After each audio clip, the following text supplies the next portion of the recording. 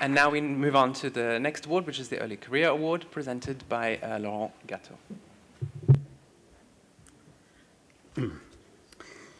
Good morning. So my name is Laurent Gatteau. I'm a professor in bioinformatics from the UC Louvain in Belgium, and I'm here to represent the jury for the SIB Early Career Award. So needless to say that we received many excellent submissions, but I'm happy to confirm that all the members of the jury were absolutely in line to award this year's SIB Early Career Award to Maria Brbic.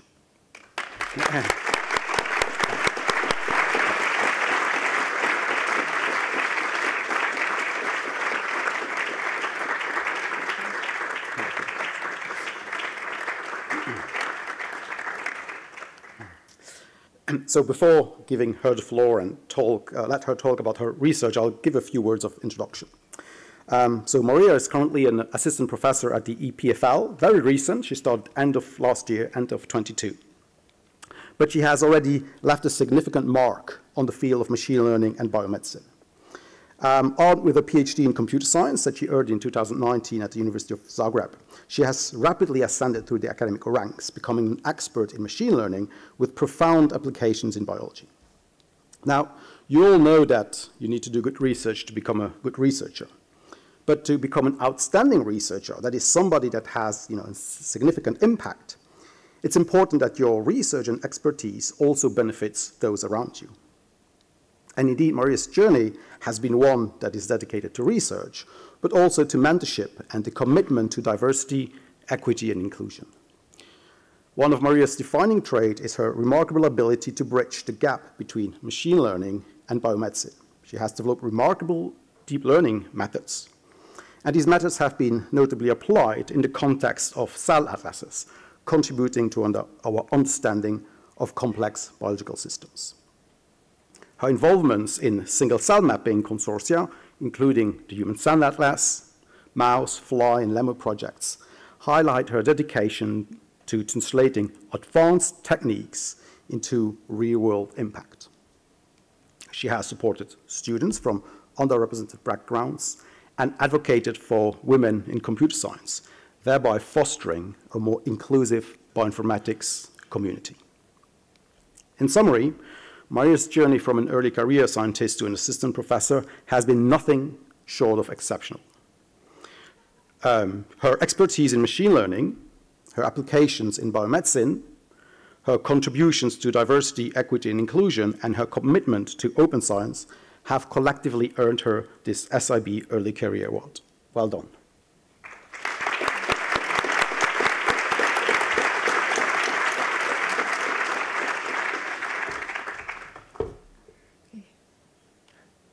Thank you for the wonderful introduction, and thank you for the Swiss Institute of Bioinformatics for this award, but also in general for supporting young researchers.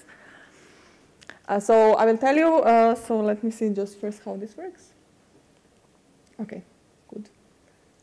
So the title of my talk today will be Machine Learning for Cell Type Discovery, and I will be telling you about my work in this space in the last few years.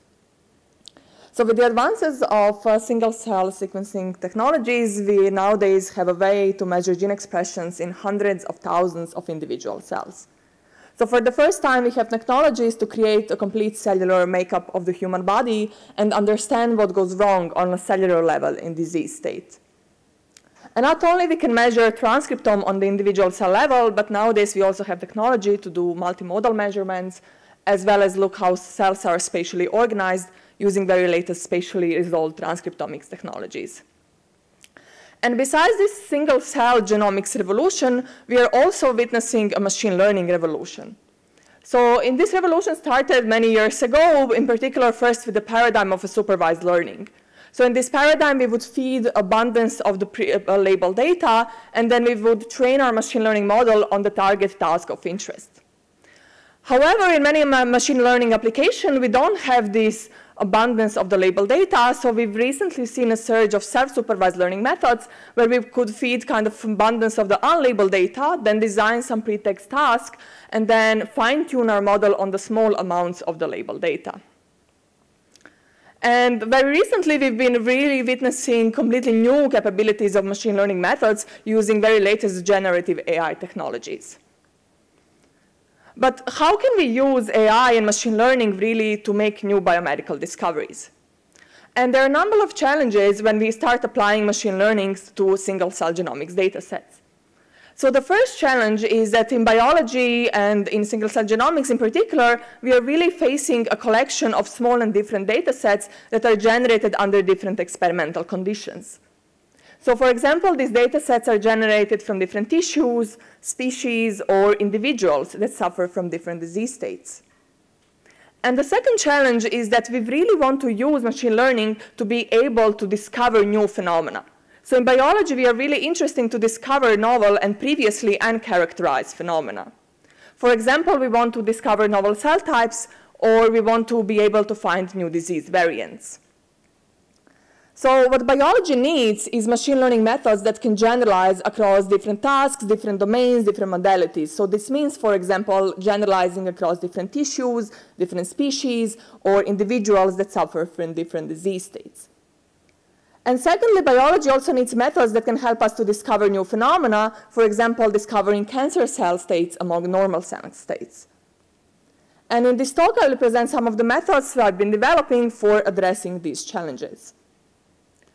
So first, I will talk about how can we learn over a collection of small and different data sets, and I will present the Mars method that we've developed to do so. So cell type characterization is a fundamental computational problem in single-cell genomics. So the reason why single-cell genomics brought such a revolution really is that our cells are very heterogeneous, and they can have different roles in a tissue. And cell type identification helps us to understand these different individuals' roles, these different roles that individual cells can have. And why is this an important problem? Because if we can characterize all our cells, this offers really to have a profound impact on biology and medicine, ranging, for example, from disease diagnosis and prognosis, treatment monitoring, diagnostics, and so on. So in particular, in this problem, we are given a matrix of cell-time genes, so we measure gene expressions in individual cells, and we are interested in assigning cells to different cell types. So the given gene expression profiles of cells, the goal is to assign cells to different cell types. And currently, the community has been really putting a huge effort to annotate these individual single-cell data sets. And as I said earlier, these data sets really originate from really heterogeneous and different experimental conditions. And motivated by this effort of the community that is already put to annotate these data sets, we developed a Mars method. So the key idea in Mars is really to leverage a collection of these heterogeneous experiments to help us to generalize to a new experiment. So we want to design a learning algorithm that would take a set of previously annotated data sets and then a new unannotated data sets, and then somehow leverage these previously annotated data sets to learn better representation for a new data set. And these data sets can be very heterogeneous. For example, they may originate from different tissues. So in particular, the setting we consider is that we are given a set of previously annotated data sets in which cells are assigned to their cell types, and then you are given a new unannotated data set without any annotations, and our goal is to assign this new data set, meaning assign cells to different cell types. And in the Mars method, the key idea really is to take this set of previously annotated data set and a novel unannotated data set, and then learn to project them jointly in the low-dimensional embedding space in which we want to force cells to group according to their cell types. So to achieve that, we learn a nonlinear mapping function F using deep neural networks that projects this high-dimensional input-dimensional vector to the low-dimensional Mars embedding space. And at the same time, we also learn a set of cell type landmarks, which are represented as these pentagons here in different colors. And we will learn two types of cell type landmarks for previously annotated data shown in these different colors, and also landmarks for new data sets shown in gray color because we don't know these identities. So in Mars, we learn embedding function F, such that cells from same cell types are embedded close together, while cells for different cell types are embedded far away, and we design a specialized objective function that allows us to do so. Because of, in the interest of time, I won't go into details, but I'm happy to discuss later. And the question we ask is, can Mars really generalize across different tissues? So on the mouse aging cell atlas, we trained the model on the cross-tissue generalization. So we would leave one tissue out and then use all other tissue as set, and then ask the method to annotate this new data set. So this means, for example, we use heart, lung, and pancreas tissues, and then ask the model to generalize or kind of separate different cell types in a brain. And as I said, we apply Mars to the mouse aging cell atlas. So this is an example of the data set where each cell corresponds to different, each dot is a different cell, and cells are colored based on the tissue they come from. And we compare to the standard cell type annotation methods and show that Mars achieves significant improvements in performance. And we next collaborated with researchers at Stanford Neuroscience and Stanford Biology, and we used Mars to annotate the fly brain data. So in their lab, they sequenced the fly brain across different developmental stages, and then we used Mars to discover and decode neuronal types across fly development. We also contributed to annotating fly cell atlas, the first single-cell transcriptomic map of the whole fly, and we recently put together aging fly cell atlas in collaboration with the Honji Lees and Stephen Quake and Lichin Zulua lab, where we developed aging clock models that allows us to predict the age based on the transcriptome and find the genes that are associated with aging. And finally, we also asked, can we kind of develop interpretable algorithms that can kind of also tell us not only have like strong generalization ability, but can also tell us why the predictions are made. So in particular, we considered this in the context of the few-shot learning problem, where we want to generalize given only few labeled examples per class. And we developed a Comet method, which kind of, if you ask it why is a cell assigned to B cell, then Comet would say, for example, because the most important functional terms are B cell activation and B cell differentiation. And we showed that this method achieves state-of-the-art performance, not only on the single-cell genomics data sets, but also on the standard image classification and text classification benchmarks in the machine learning community. So how can we now discover these new, completely unknown phenomena? So in this respect, I will tell you a bit more about Stellar method that we've developed. So imagine now kind of I give you an annotated reference label data, and in standard kind of supervised machine learning paradigm, you would train a classifier to distinguish between cell types in this different tissue. But now imagine that in this test data in the wild, besides these kind of known and seen cell types, you also see some novel cell types that you have not been able to annotate in your reference label data. For example, some disease-specific cell types and cell states. So ideally, what we want to achieve in this scenario is that I would like these green cell types that I have not seen previously to say that this is a novel cell type 1, and then these purple cells to say that this is a novel cell type 2, and they are different from each other. And also, so I want to have this ability to discover novel cell types, and then also identify these existing cell types that we have previously seen in the reference data set. And in particular, we wanted to solve this problem. So slides don't work anymore.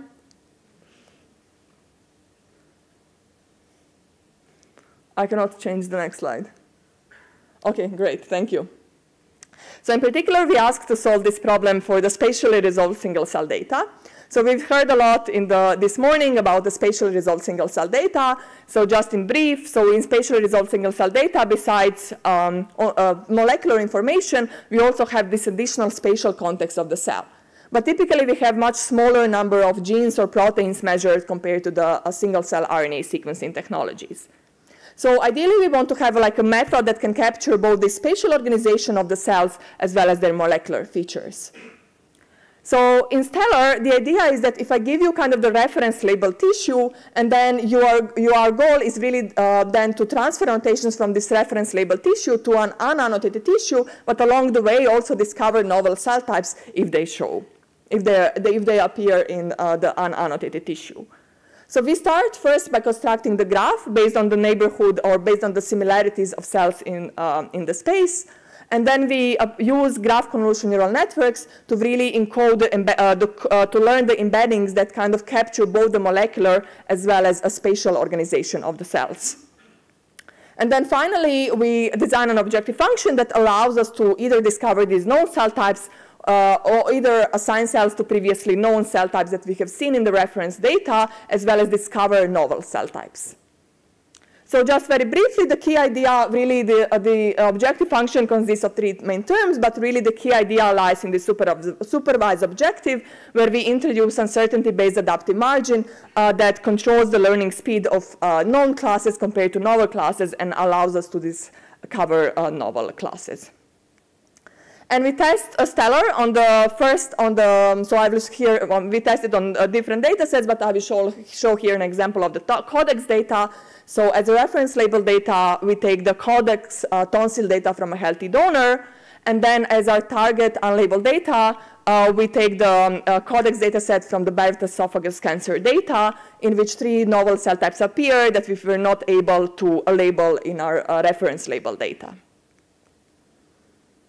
And this is an actually visualization of the data set. So this is a reference label data coming from the healthy tonsil, from the codex from the Gary Nolan's lab. And then this is unlabeled data coming from esophageal cancer, for which we don't have any annotations. So these here cells are actually visualized based on the ground truth annotations, but originally when applying the algorithm, we don't have any annotations. And these are the results once we apply stellar. And this cyan color represents this major novel cell types that stellar discovered. So we show that the cell types that stellar produces almost perfectly agree with the ground truth annotations by the human experts. And how much does really incorporating spatial information help? So we replace the graph convolution neural networks with the fully connected neural networks to understand the really benefits of the spatial information using the same stellar objective function. And we see 11% improvement by incorporating spatial information into this method. And next, as a part of the collaboration with Michael Snyder and Gary Nolan Lab and led by John Hickey, so we applied stellar to annotate more than 2.6 million spatially dissolved cells from colon and small bowel. And we showed that the stellar predictions are correct. And we used it really to speed up the annotation process, which would otherwise require hundreds of hours of annotation of manual work. And also this idea kind of motivated us to develop a novel machine learning paradigm that we call open world semi-supervised learning. So you can imagine that I give you, so we wanted to say that this is not only important problem in biology, but it's a general important problem in the machine learning community. So for example, if I give you a labeled data set in which maybe you've seen elephants and octopus, and then in your unlabeled data, maybe there's some novel animal species like orcas and zebras that you were not able to label before. Ideally, you want to have an algorithm that can annotate these images to elephants and octopus in your reference label data, but also automatically discover these novel classes that you were not able to see in your reference label data. And we showed that none of the existing machine learning methods can really solve this problem by applying it not only, again, to single-cell image data sets, but also to standard image classification benchmarks, such as ImageNet and Cypher100. And finally, I would like to thank all the amazing collaborators. So this was work not only done by me, and it would not be possible without the many amazing people with whom I had the pleasure to work with, mostly from Stanford. Also, now I'm running my own lab, machine learning for biomedicine at EPFL, where I have really a great group of students. So, and then this is a Saturn method, actually, that I didn't have time to talk about today, because the talk is very short, but hope I kind of gave you a good overview of the methods we've been developing. So thank you so much for your attention.